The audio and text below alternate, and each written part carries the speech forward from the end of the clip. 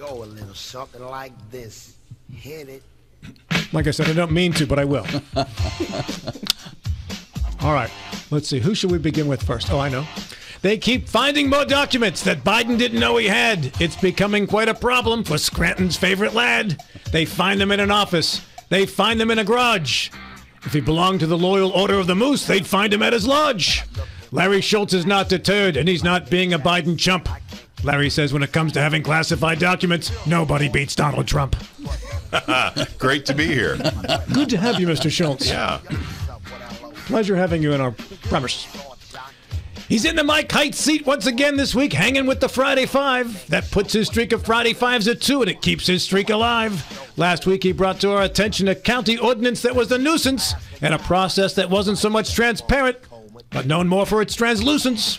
He's bringing it today, and soon he'll add another tool because next year at this time, Alonzo Perry will be in law school.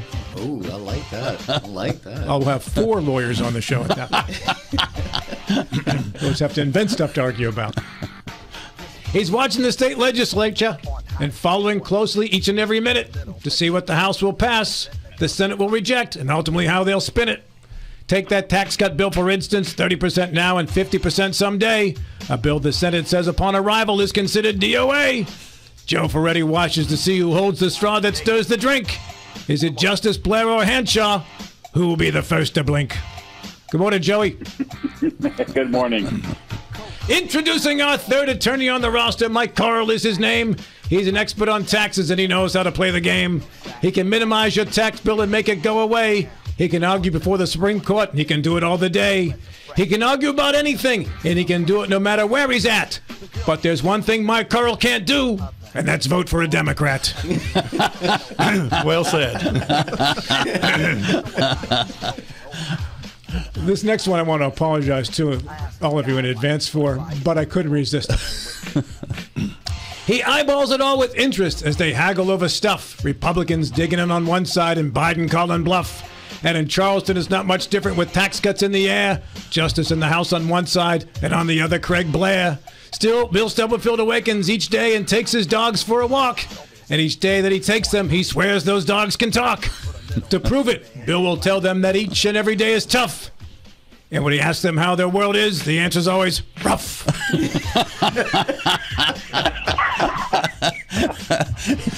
You're good, Rob. You're good. I did apologize in advance for that one. And listening yesterday, I understand Maria wants her introduction as well. She wants her own private intro on a non-Friday. Yeah, so maybe you should start doing that as a matter of routine. I don't think so. Let's begin, speaking of routine, with issue number 1, our lead-off hitter, Joey Torts Ferretti. Rob, recalling last week's show, we did touch on the issue of the Berkeley County nuisance ordinance that was proposed and immediately shot down by at least a lot of folks on Twitter and Facebook.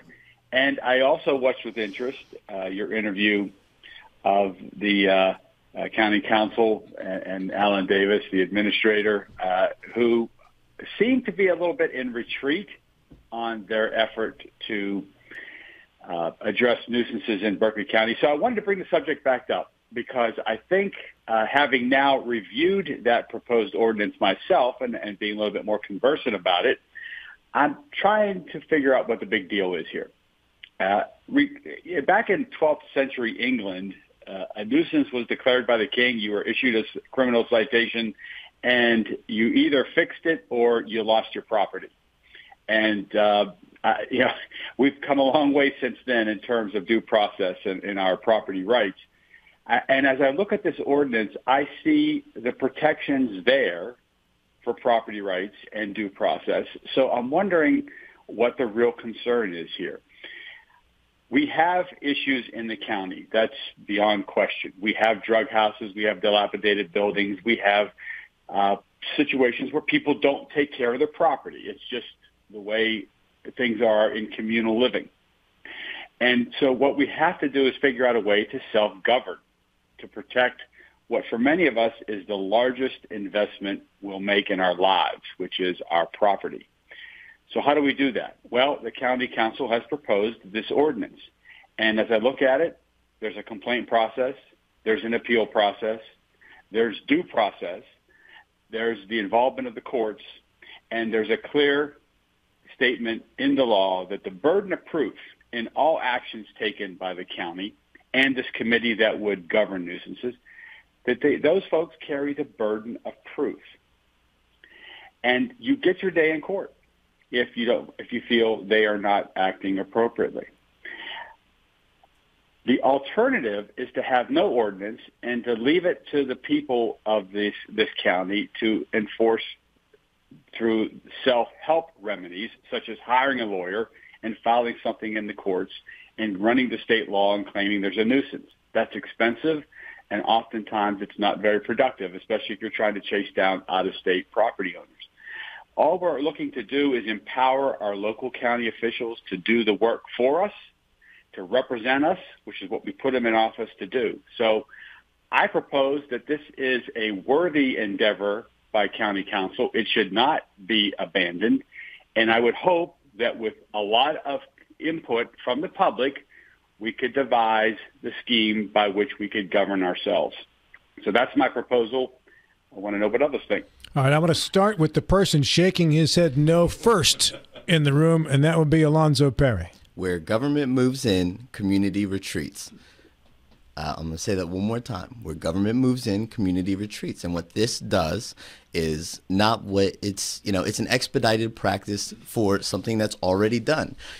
Our Constitution has, talked about the importance of property ownership. And so much so that even in cases of eminent domain where there's, the government is usurping public or private property for public use, there's an appraisal, there's a payment for it. The government shouldn't create some system in which they can steal property, not pay you, and basically create a system of unlimited power to enter your property. And I think that, it's troubling. One of the statements he made in remarks to the notion that people are incapable of, filing their own order for civil, courts. And I'm sure that there are remedies through that system as opposed to what you're proposing, which is making the government your neighbor, creating a county HOA. And I think that you're mischaracterizing exactly what the ordinance is proposing. Joe, you are welcome to respond now unless you want to wait till the end. Well, I'll certainly wait to the end, except to say that in reading the ordinance, there is clear due process. But the point about I mischaracterize what a private property owner can do, what I'm characterizing is the cost associated with that effort.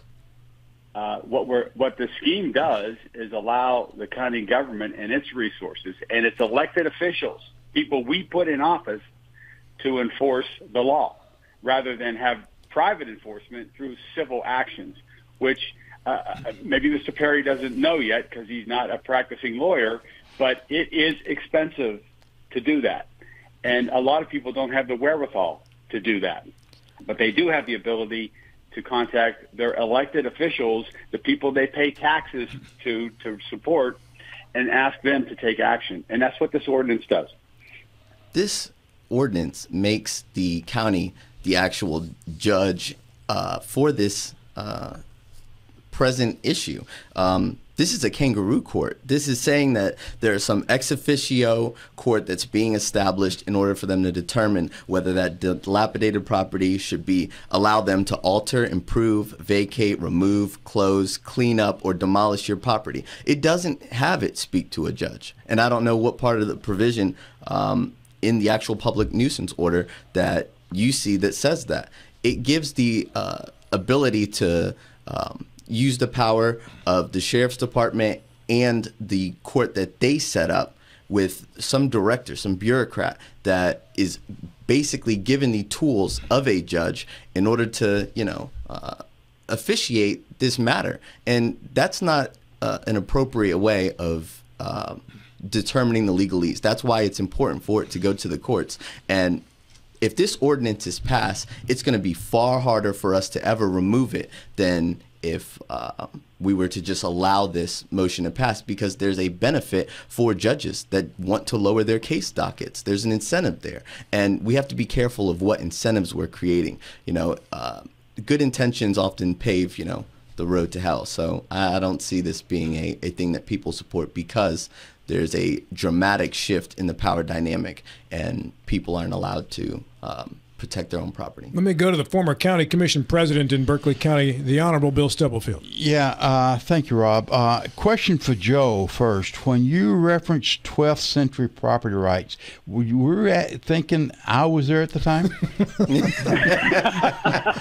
Well, I knew you'd be able to draw upon your experience, Bill. So that's why I went back that far. But the comparison is apt. Okay, I mean, we had a king who declared nuisances. Now we have courts, and contrary to what Mr. Perry just said, there is an appeal to the circuit court, and I think our circuit court judges would take great offense to being called kangaroo courts. Yeah.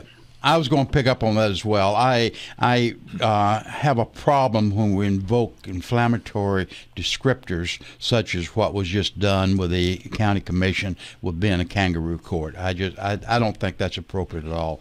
There's few things that evoke as much emotion as property right discussions. We saw that with zoning. Is zoning necessary? Probably most folks would say in certain instances it is. This is the same place. Do we need to protect? Do we need to have certain standards that we reach up to? I think we probably do to protect the community as a whole. But what this does is to move the council members into areas that they do not want to be in, and that is to create a very controversial element within the county that they have to address. Probably the safest thing to do in this is to, instead of developing an ordinance, is to develop a referendum, and they could put that on the ballot for the county as a whole to address, and they may well go this way. I don't know if they will or not, but that's what I would suggest. But I do I regret that we find reasons to label things in a defamatory manner, which I don't think serves any purpose at all. To bring this issue down through its anchor leg, I've got two attorneys on opposite ends of the table, and I mean that in every way possible, ladies and gentlemen. Larry Schultz, you go first. Sure. There is a problem in Martinsburg with dilapidated buildings that are not being kept up to any kind of presentable thing, and that affects the value of the property right next door. Certainly that does, as Alonzo says, as we sit here right now, that gives that next door property owner a legal right to go forward. What we are saying is, just like you have the legal right to go forward when you're in a car wreck, you have the police show up and they do an investigation that both sides rely upon to the extent that it helps them when they try the case. We also can, at any time, inject the government into this and say, we're going to have inspectors who will come out and determine, is this building dilapidated, or is it fooling you, it just looks dilapidated? Is there a problem? Could it fall over? Is it a fire hazard, etc.? Bringing the government's agents in to examine the situation is not a breach of anybody's rights. They have to follow the Constitution like anyone else. I confess I have a little bit of problem with setting up a separate court to handle this stuff. I don't think we necessarily need a separate court to do it. But with that minor amendment, I can see why the circuit judges would like there to be a separate court, because it could be, at the beginning, a lot of involved litigation. But once you go along, that will die down like it always does when you pass a law and enforce it. And eventually you'll see a cleaner city that's doing a better job of not allowing a business owner who suddenly gets addicted to opiates and his whole life falls apart, including the business, and the building starts falling down, we don't let that person drag us down with them. When you're next door to that property, you're saying, holy cow, what do I do now? And you may not have the funds to do it, but the city has an interest of its own. Not just in the value of your property, but in the value of all the properties in the community.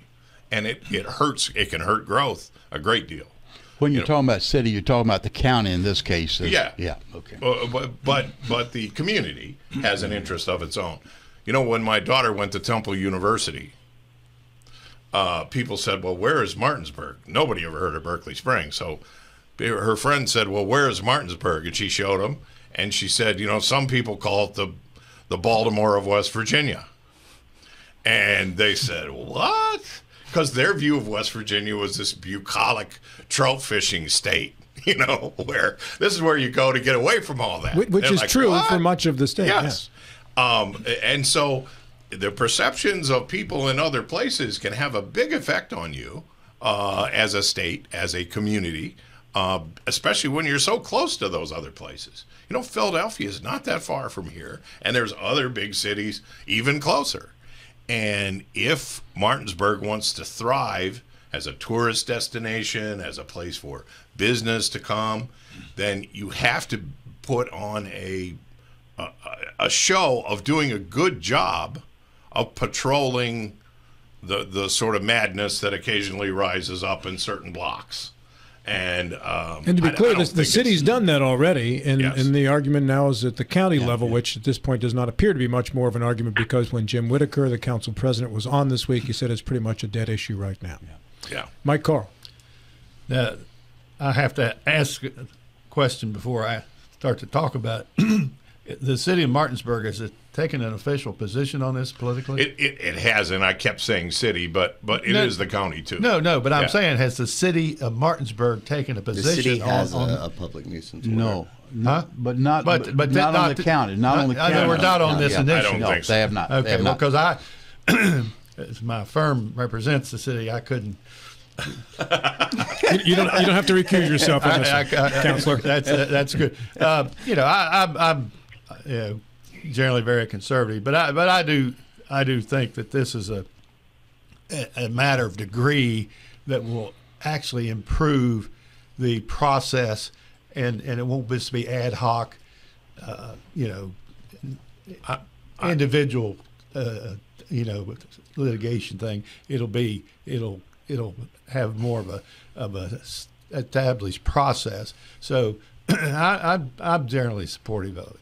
I believe that if it just passed, there would be a certain amount of cleanup that took place right away. But because they'd be saying, "Oh, no, I'm not going to wait around for that." I do agree with Bill, though, that a referendum would be the real clean way to do it. I mean, I will say one more thing, and that's just that we have to understand that much of social history for the last 3 decades in America has been replacing what works with what sounds good. And I deal in, facts and not ideas. And it's the language in this bill that is destructive. Something that reasonably annoys allows them to enter the domain of your house without a warrant.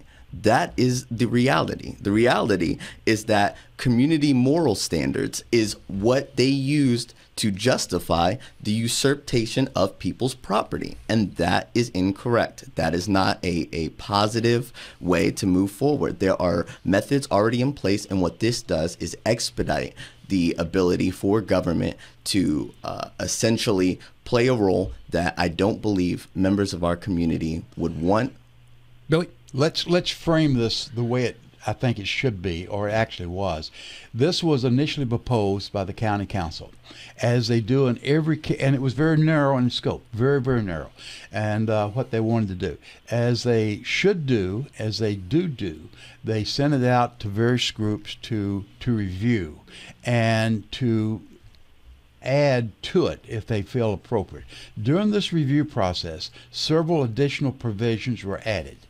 And when it got back to the county council for them to take action, they were unhappy with it. they felt it was an overreach. As Alan Davis said, it went through the lawyers, and then when it came back, it was unrecognizable. It went through more than the lawyers. Right, but the lawyers were the last stage. The lawyers were the last stage, but they went through 2 or 3 other review groups. So when it came back to the county council, based upon what I've heard from county council, it was not the the social media that gave them cause. It was not their perceived pushback, because that was from a very vocal group. Was that a minority? Was that a majority? I don't know. Social media, it's hard to tell. It's the county council felt that the bill they had in front of them was far in excess of what they wanted to do and they were comfortable with. So that's why they've said they're not going to take any action on it right now.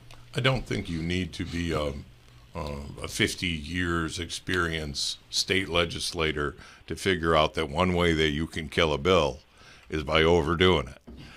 When you go in to amend, instead of saying, oh, we're going to cut this all out, you add a whole bunch of other stuff that takes it way over the line, and then nobody likes it. Yeah, but Larry, that kind of frames in a different way as well. That what you said implies that the county council deliberately overreached so they would have a reason to take it back. That was not the case. Through the review process, provisions were added on that the county council were not happy with, so that's when they decided not to take action. But those provisions that got added on that the county council's not happy with are perhaps, in the view of a majority of the citizens, the very problem with the ordinance. I have no idea. Or in other words, sometimes you can amend something to death, and it's easier than fighting against it, is all I'm saying. You could try to cut the guts out of it when it comes to you, or you could say, oh, you want to come in there and control people's property? We're going to have a dandelion count, or whatever.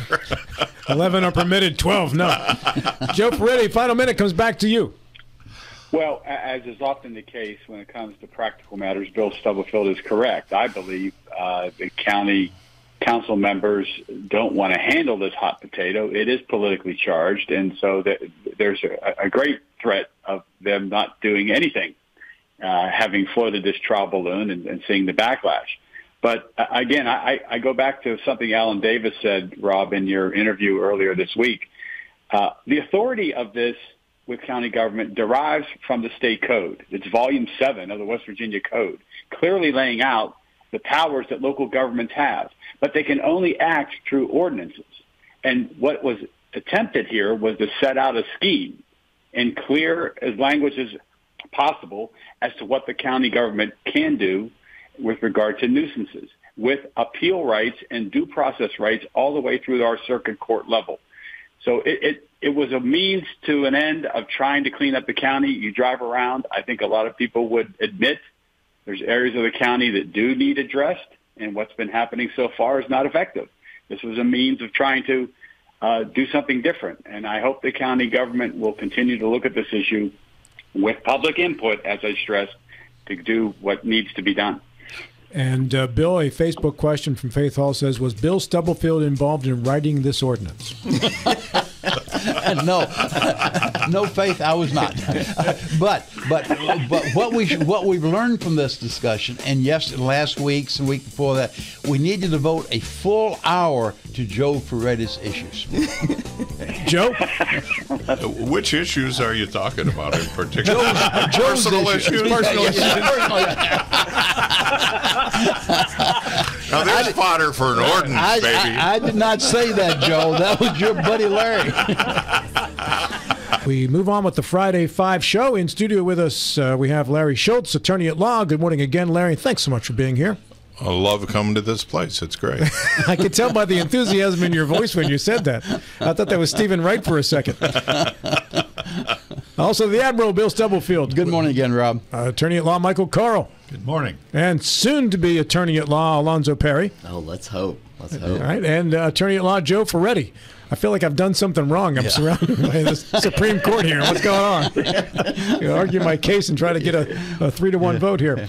On the clock, number 2, Bill Stubblefield. You're up.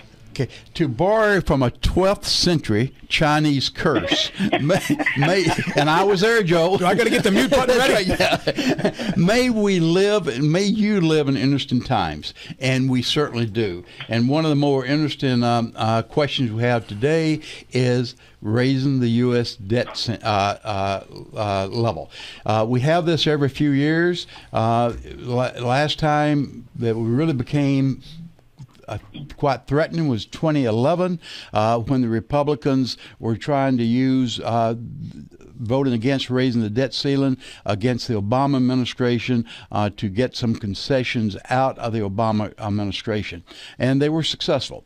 It appears they're doing the same thing this time, that they realize they have to pass eventually the debt ceiling. If we do not, it's going to have devastating results. It would increase our interest payments on debts, Medicare, Social Security, VA benefits, military pay, could all be jeopardized. Their air traffic control, border control, school lunches, the whole bit could be jeopardized if we did not raise the debt ceiling level. But the Republicans are using this as a vehicle to cut back on our nation's spending, which I think is we should do, but probably there are better ways to do it. The GOP have certain prioritization in mind, but they have not said yet what they are because of political pushback. But whatever happens, when the House proposes, the Senate's got to agree to it, and the President has to approve. My question is, I guess one more thing before the question. I think both folks are playing who blinks first. If we did go into reneging on our debt ceiling, on our debt, who's going to be blamed? The administration or the House representatives? I think that will be hashed out in the court of public opinion. The question is to distinguish lawyers and lawyers-to-be is, what are we going to do in these interesting times when it comes to raising the debt ceiling? All right. And by the way, we've Thursday hit the debt limit, so what they're doing now is diverting my wife's retirement money into paying for whatever it needs paid for today, basically, is what they're doing. Exactly. Yeah. All right. So we'll start first with Larry Schultz. Lawrence. I believe that, as Bill says, even the crazy caucus of the Republican Party, that smaller group of people who don't seem to care about very much, even they will be persuaded if they understand that the entire credit rating of the United States of America is affected here, and you might be playing with something that'll make a mess for a long time. I believe in the end they will, as Bill says, cave and raise and agree to raise the debt ceiling. This is not the time when you're on a debt ceiling crash. That's not the time to sit down and make decisions about the future of American debt. You have to keep don't let them start foreclosure proceedings before you try to get control of your finances. Get control of your finances over time, but in the meantime, if you got to borrow a little more money, do it. So I think that eventually even the Matt Gaetz Club, for want of a better term, will see this and will say, okay, we got to do something. It's also possible that Kevin McCarthy will be able to cobble together a large group of Republicans and a few Democrats on his side to get to the 50% plus one he needs to pass the raising of the debt ceiling. Mike Carl.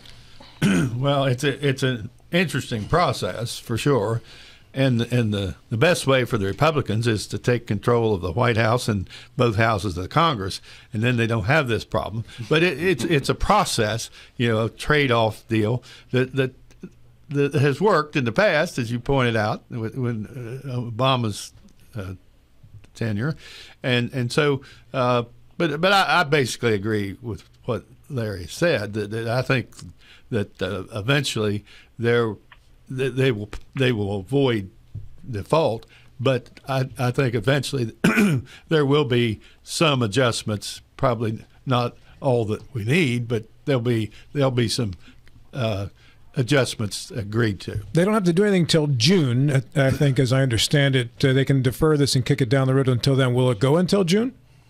Oh, I think there's a good chance they'll go close to the end. Yeah, that's the whole leverage of the issue. Alonzo, I think that we're not even truly encapsulating this problem, and I just want to go through the numbers really quick. So we have a $31 trillion debt, and it's incomprehensible. Your brain can't even process, $1 trillion. If we were to convert dollars into seconds, right? $1 million is 12 days. $1 billion is 31 years. $1 trillion is 31,000 years, over 31,000 years. And that's ridiculous. This is not sustainable to continue to say, oh, well, let's push up the debt ceiling. Let's keep raising money. We need to pay our bills. We're pushing this off on our future families. And I've been listening to Representative Swikart, who has, just been blowing the whistle, saying that this is existential. The fact that, most of our capital is just going to mandatory spending already that increases every year without us even touching it is terrifying. There's one day where there's going to be no discretionary spending to buy any more entitlement programs or to continue down this path, and we'll just be paying bills, and this government won't be able to function, whether we lead to a sovereign default or not. So the main message is, the House needs to really emphasize that we need to start paying our bills, and at least start to reverse this way. And I hope Democrats can understand the nature of how significant this is, but I'm not hopeful for that. So Joe Ferretti. Well, I agree with Alonzo. We have to pay our bills, and that's what the debt ceiling represents, is past due bills. And if you don't pay them, just like you don't pay your mortgage, you're bound to lose a lot. And, this country can't stand to lose what would happen if we default. So these folks arguing for default, I think, are really just demagoguing the issue. It's going to happen. It is a fact that this debt ceiling will be extended.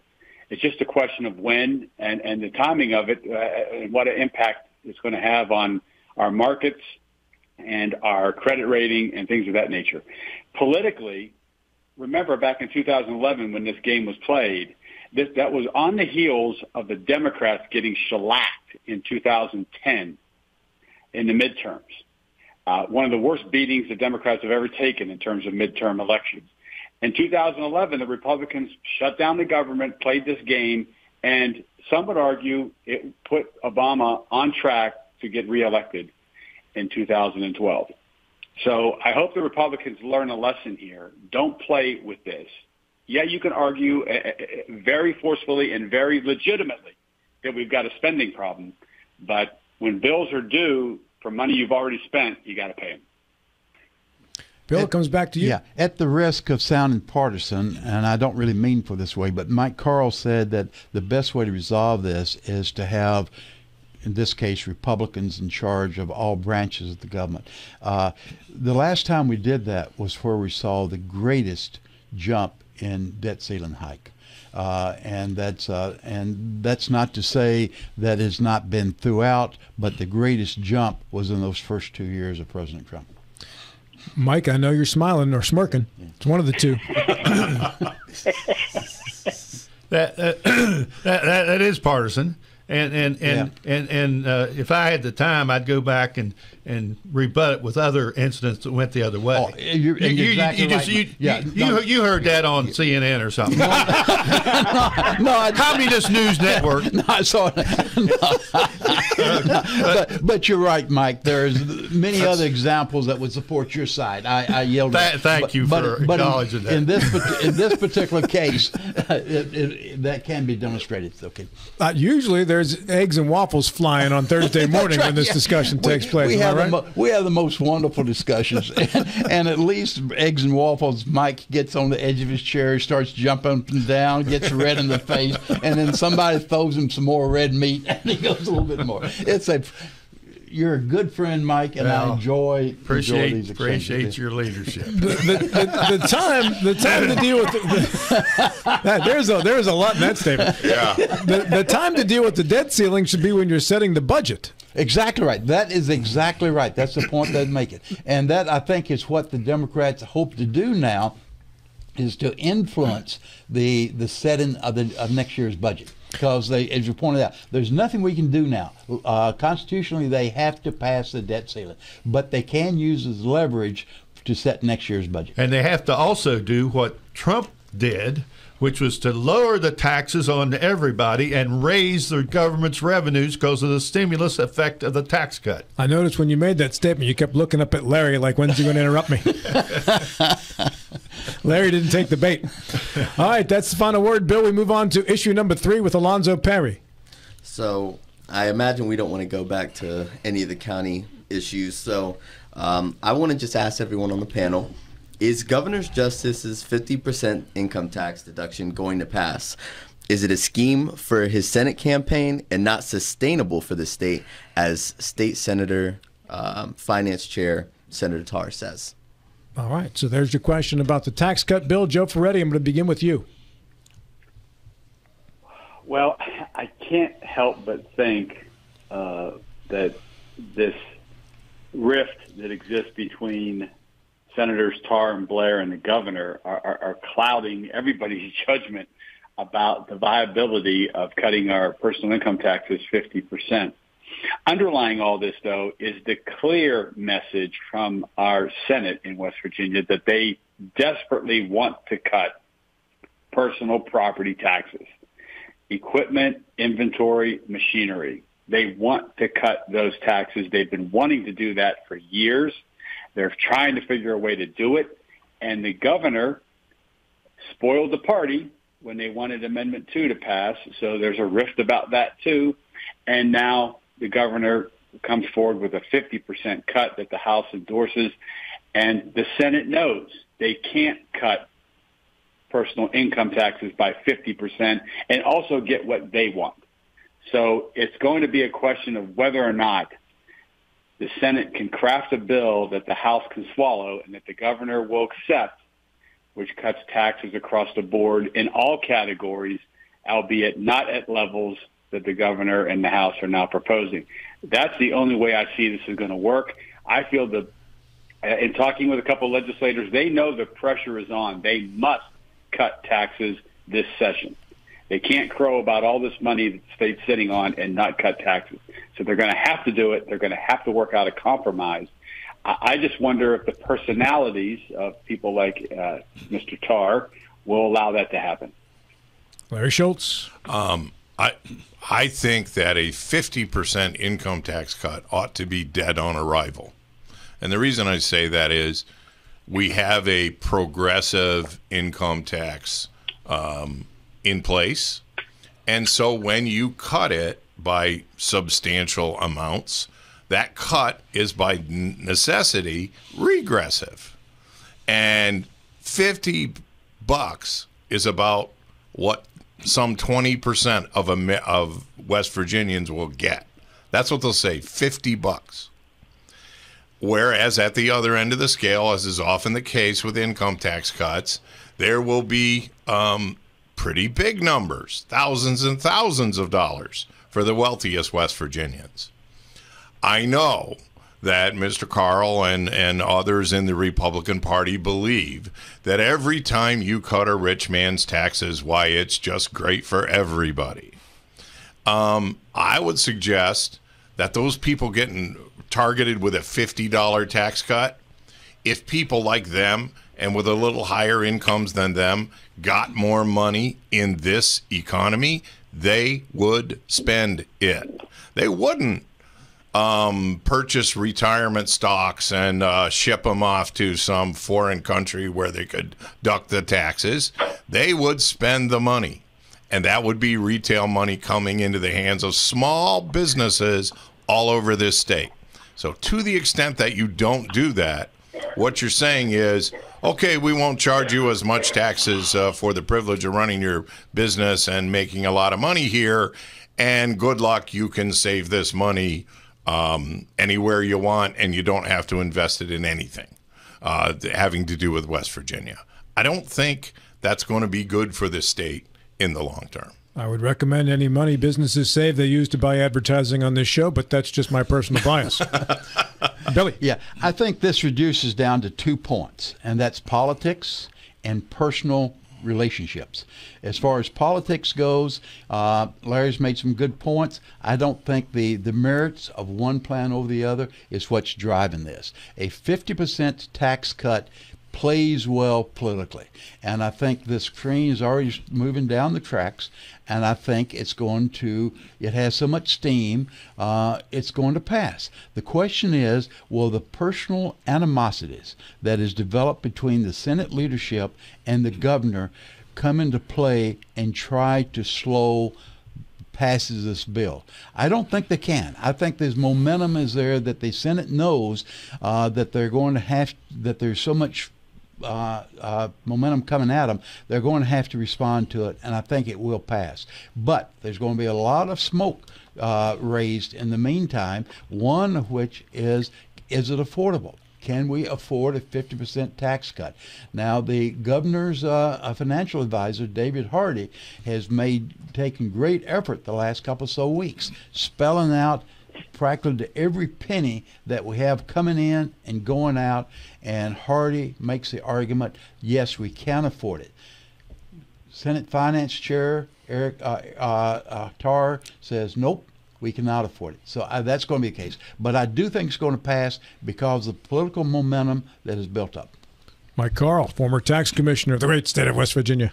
Well, I agree broadly, not specifically, that something will pass. But I think it will involve multi-year adjustments, which even Justice's proposal was multi-year for the phase-in of the 50%. But in not only in income tax, but in personal property tax. And I think that's going to be part of the picture. It's going to be a multi-year thing, and there will be some kind of immediate tax relief, but it'll be also more tax relief will be phased in, and it'll have multifacets to it. It won't just be personal income tax. Yes. Mike said something key to thought. One of the things that is missing from this, and that was in Eric Householder's original proposal, are triggers. I would like to see triggers embedded that we have to meet a certain level before we go to the next stage. And the House amendment or committee substitute does recognize that. In fact, there's already a statutory arrangement, a fund that's already been established, excuse me, that the householder, $700 million. That's not true. No, the fund itself that's managing that $700 million, it's already been established in the law. So this isn't, But with triggers, Mike, are the triggers like what was originally proposed? Oh yeah, by Eric? absolutely. Okay. Yeah, absolutely. And they may amend the triggers, but that concept is in there. Alonzo, comes back to you. So I'm just worried that this is, Governor Justice, being politically expedient. This would be a big win for him. And I'm worried that, he's setting us up for failure. He campaigned against Amendment 2, which was a $600 million cut, and is proposing about a $1.2 billion cut. And that's what Senator Tarr was bringing up. How can we afford this if you were campaigning against this? And so I wouldn't dismiss, the Senate Finance Committee in, just pushing back against this due to personalities or animosity towards the governor. I think that, there's a genuine question here that they need to provide. And Secretary David Hardy he got ripped apart talking to the actual Senate Finance Committee. And I think that, it speaks volumes about the direction that we're headed in. And I actually, for once, agree with the Senate that maybe we should take a deeper look into this, and I want to see, you know, how we can screw significant tax relief while not putting, you know, us in jeopardy or having to raise taxes here in the next 4 years, because we only can project out to 3 years, seeing that this tax cut will be backfilled. There's an interesting dynamic at play here as well, and that is that Senator and Senate President Craig Blair, prior to this session, said if we're going to go with an income tax cut, it's got to be a big one to make a difference. I'm not voting for anything that's not at least 50%. The thought then, when the House passed the 50%, was that they were calling Craig's bluff on the 50%. That's what the rumor going around the Capitol was as it was being related to me. Okay? Now, but the Senate has left themselves with an out here on Craig saying we'll do 50% or we won't approve it at all. And that is this. They've released a statement that they don't trust the projections made by Revenue Secretary Hardy of $1.8 billion a year for the next 3 years. Their out is they don't trust those numbers. And if they don't trust those numbers, then they can in good conscience go ahead with a 50% income tax cut. Does that give them an out on this? Well, it makes them more rational, and that's part of this trigger thing with the surplus fund and all that will, you know, it's a little bit of wait and see. But I think they're going to include some real sophisticated economic studies and projections that will support a scheme, but still has triggers. And back to the thing about the personalities, I think the tension between the House and the Senate leadership is way overstated. I think justice may try to exploit the perception of it, but I don't think it's nearly. And my favorite scenario is that the Senate comes back with this, you know, more sophisticated. Including personal property tax relief, wait and see, you know, triggers and all that, and the House embraces it broadly, and they pass it, and Justice vetoes it, and they override his veto. That would be the most beautiful scene to me. Yeah, and again, I want to pick up on what Mike said. I think Mike's making a very good point. The winner of all this is going to be the House, Roger Hanshaw. They have appeared to be the adult in the room, and the personality conflict is most between the governor and the Senate leadership, and not the House. I will disagree with Mike on whether or not the relationship between the Senate and the governor is overblown. I don't know that it is. No. He said the House. He said I the said House. the House. He did Between not. the House, closeness of them. the House Okay. and the Senate. That's I right. missed that. That's overblown. Yeah, that's right. Oh no. Yeah, that's right. If Blair feels about justice the way I do, it's not overblown. And he does, and more importantly, his finance chairman Eric Tarr does, because not only did he say they didn't trust those numbers, but then he went on to say the governor has shown in the past, and I'm paraphrasing here, that he'll do anything to get his way on and say anything and do anything, and then change his mind entirely the next day if it suits him.